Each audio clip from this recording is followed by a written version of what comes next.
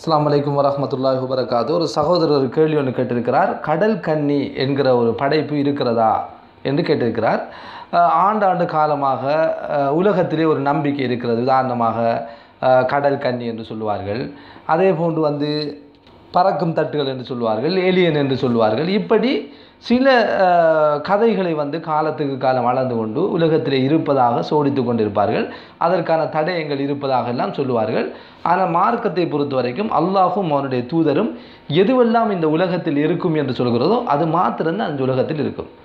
இதே போன்று அந்த கடல் கன்னி என்று சொல்லக்கூடிய ஒரு இனத்தை பொறுத்த வரைக்கும் இப்படி ஒரு உருவம் ஒன்று அரைவாசி மீனும் அரைவாசி மனித, அதாவது பெண்ணினுடைய ரூபத்தில் இருக்கக்கூடிய ஒன்றாக காட்டுவார்கள். சகோதரர் விடயத்தை நாங்கள் தெளிவாக சிந்திக்க வேண்டும். இப்படி ஒரு மனித இனம் கடலில் வசிப்பதாக இருந்தால் அல்லாஹு ஜல்ல ஷானஹு தஆலா அதை சொல்லியிருப்பான். அப்போ கடல் கன்னி என்று சொல்லக்கூடிய ஒரு இனம் இந்த கடலிலே வசிப்பதாக இருந்தால் எங்களுக்கு இதற்கு முன்னர் குர்ஆனிலே பல இடங்களிலே சொல்லப்பட்டிருக்க வேண்டும், பல நபிமார்களுடைய வரலாறுகளில் சொல்லப்பட்டிருக்க வேண்டும், அல்லது ஒரு ஆதாரபூர்வமாக ஒன்று கண்டுபிடித்தாவது இருக்க வேண்டும்.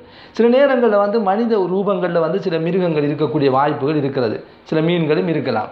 இப்போ உதாரணமாக குரங்கும் மனிதனை போன்று தான் இருக்கிறது. இதே போன்று சில மனிதனை போன்ற சில மீன்கள் அல்லது உயிரினங்கள் கடலிலே வாழக்கூடிய சூழல் இருந்தாலும் நாங்கள் மனித இனம் என்ற அடிப்படையில் இப்படி கடல் கன்னி என்ற ஒரு அமைப்பு இருப்பதாக நாங்கள் கற்பனை பண்ணக்கூடாது. அதுக்கு குர்ஆனிலும் சுன்னாவிலும் அதுக்கு எந்த ஆதாரமும் கிடையாது.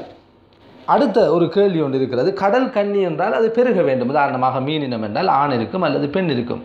அப்போ கடல் கன்னி என்று சொன்னால் அது மீண்டும் மீண்டும் உருவாக வேண்டுமாக இருந்தால் அதனுடைய அடுத்த இனம் யார், அதனுடைய அடுத்த மனித இனம் எங்கே என்கிற ஒரு கேள்விக்கு யாருமே இதுவரையிலே விடை சொல்லவில்லை. கடல் கன்னி ஒன்று இருந்தால் அது அடுத்த உருவாக்கத்திற்கு கடல் கன்னி என்றால் ஒரு பெண்.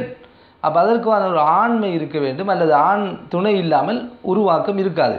அப்போ எனவே தான் இப்படியான கட்டுக்கதைகள் மார்க்கத்தில் எந்த ஒரு ஆதாரமும் கிடையாது. இங்கே ஆதாரம் இல்லாத விஷயங்களை நாங்கள் ஒருபோதும் பின்பற்றக்கூடாது என்பதை நாங்கள் தெளிவாக புரிந்து கொள்ள வேண்டும்.